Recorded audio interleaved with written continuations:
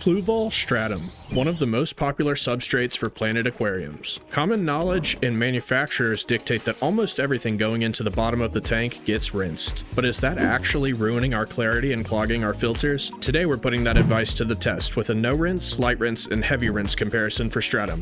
What happens when you follow the instructions, and what happens when you don't? Let me burn some money so you don't have to, and let's find out together. To ensure a fair test, I used identical jars and measured out equal amounts of Stratum for each treatment.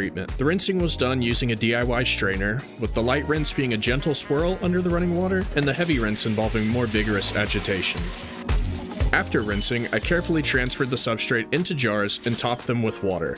To prevent the stratum from being disturbed and clouding the results, I used small plastic caps to protect the substrate during water pouring. Without this precaution, there might not have been much difference between the treatments at all. The results were pretty surprising. The no-rinse jar far outperformed the other two.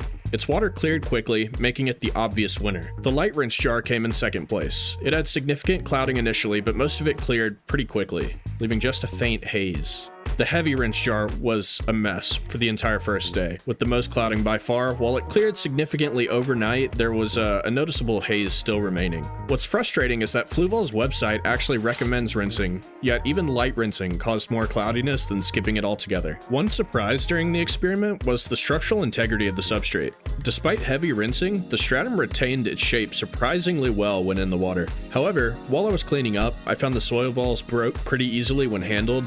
This suggests that while rinsing doesn't degrade the substrate immediately, it could become an issue with prolonged handling or disturbance.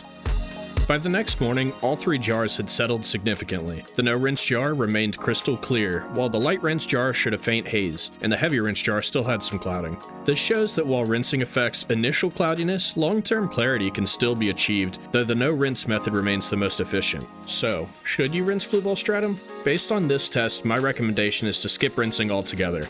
It's less work, avoids unnecessary clouding, and allows the substrate to perform as intended. If you're concerned about initial cloudiness when filling your tank, take extra care to pour water gently and avoid agitating the substrate. What's been your experience with Fluval Stratum? Let me know in the comments below, and don't forget to like and subscribe for more aquarium experiments. Thank you for watching, and have a wonderful rest of your day.